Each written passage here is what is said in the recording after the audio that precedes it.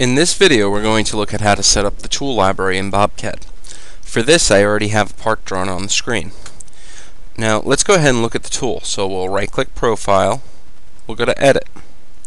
Now if I come down to my rough tool, I could see here that I'm using System Tool, which if it finds a tool in the database it will pull up the tool type or the tool's description.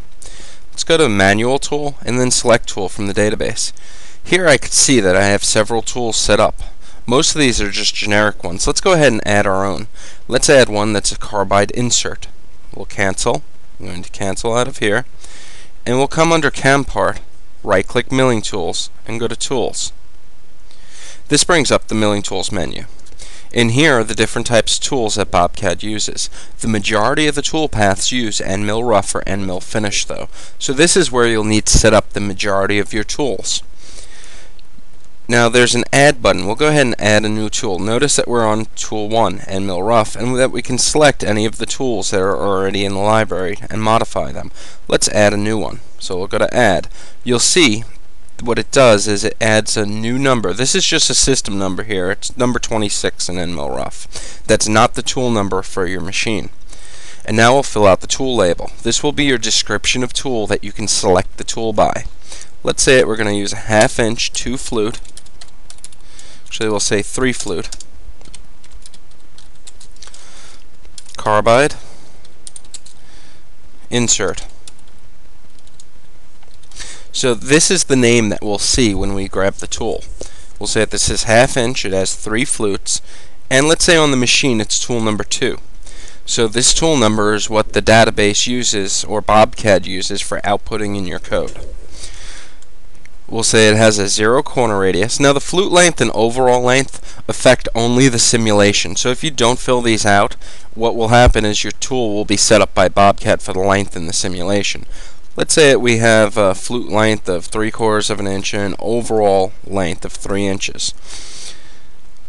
We'll then come down here and choose OK. Now when we come to our tool path, you'll see when we go to Select Tool that now we have a tool that has the carbide insert, or the tool that we had just set up. We have to click on the system number, then choose OK, and it will bring all this information from the database into the feature. And we can choose OK and compute the tool path. Now while using System Tool though, there has to already be a tool in there for Bobcad to look for. If there isn't, what it will do is it will create one with some generic values. Let's go ahead and do that. Let's say we want to use a 1 1/8" tool. I'm pretty sure I don't already have one of these in the database.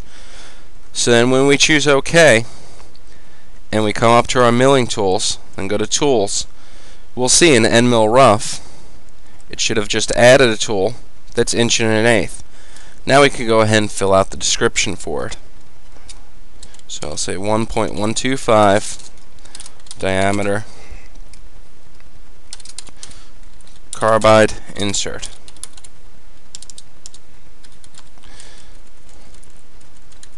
And we'll say 2 flute. Now this is just your description. You can make this name anything that you want it to be. Now when we come back to our tool path, we'll see that we edited the tool that was selected, so you could see the description up here. Now as well, if we add another tool path, and if that's an available tool, when we select that 1 1/8" on diameter while using System Tool, it looks in the database for a tool having that diameter, and in this case it finds it. And that's how you set up your end mills or your tools in Bobcad. That concludes this video.